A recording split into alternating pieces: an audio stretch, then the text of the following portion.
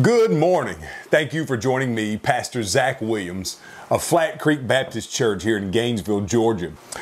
Friends, today we are going to continue on in the book of Acts, and we're going to be finishing up Acts chapter 20 and getting into chapter 21. Now, 21 is going to be a fascinating chapter, and into 22 and all the way through the rest of the book of Acts. We are going to really begin to navigate with the Apostle Paul to Jerusalem, and from Jerusalem all the way to the place where he gets to Rome, which is where his heart at this moment of his ministry desires to be.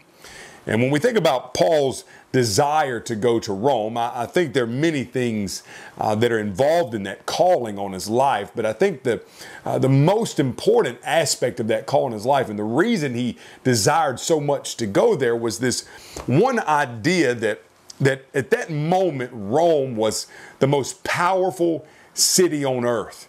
I mean, this was the head of the Roman Empire. This is where the emperor sat. This is where government was seated. This is where all the laws and rules for the empire went out from. And so the Apostle Paul had this desire in his heart to go to this city, to go to this place, and to reach it with the gospel of the Lord Jesus, knowing that if he reached Rome, he reached the world. And so in my heart, you could maybe liken it today to maybe a calling on your life to go to Washington, D.C.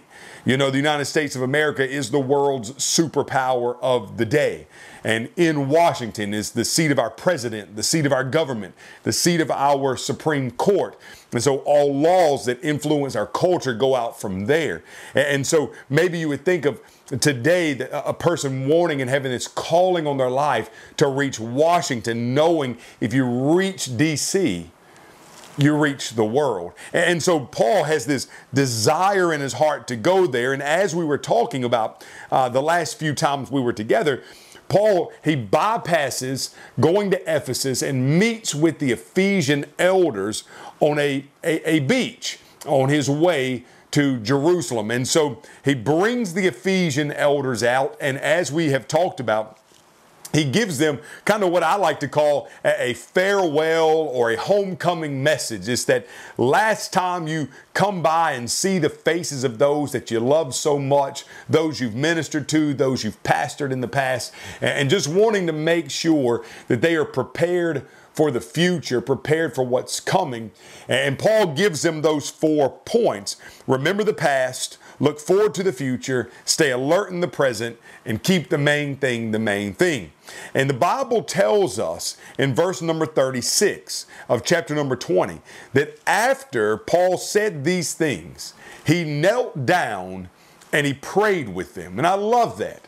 Because really, as you walk through the Bible, as you walk through the New Testament, what you will find about the Apostle Paul is that the Apostle Paul was a man of prayer. As a matter of fact, one of the most fascinating studies I've ever done personally is just going through the prayers of the Apostle Paul found throughout the epistles, how he would pray for this church, or pray for his friends in this location, or pray for a certain endowment of the Holy Spirit to come upon him, or an understanding to come upon believers. And so here the Apostle Paul, being a man of prayer, is going to kneel down and he's going to pray with these leaders before he leaves them. And I would have loved to have been on the beach that day to have heard the prayer of Paul as he is praying over them for the last time, praying for a spiritual zeal, praying for a understanding of the Lord Jesus Christ, praying for a fervor to reach the world with the gospel of Jesus Christ, praying for protection, praying that they might remember all the things that he has instructed them on in the past. And so here is Paul. He's on the beach. He's praying with those individuals he loves.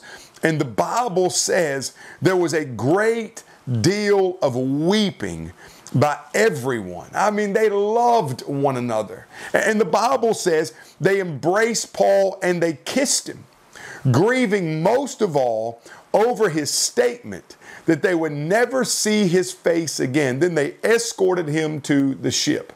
Now, friends, what you see here in the text is the love between a pastor and his congregation, and a love that's reciprocated.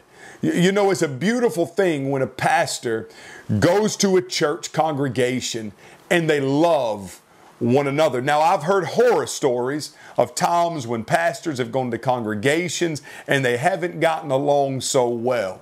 And I'm not talking about the occasional, upset member, the occasional individual, has something to say to the pastor, but they get along afterwards. I'm talking about those nightmares where that old book said, the devil in the second row. There's somebody sitting in the congregation. There's people in the church building that genuinely do not want the pastor there. They despise him, and it never works out. And eventually the pastor has to leave, and there's no connection once they depart. That's a terrible thing, and that's a horrible thing. I want to encourage all congregations that might be listening under the sound of my voice to love your pastor. If I could give you one reminder today, your pastor is not a perfect man.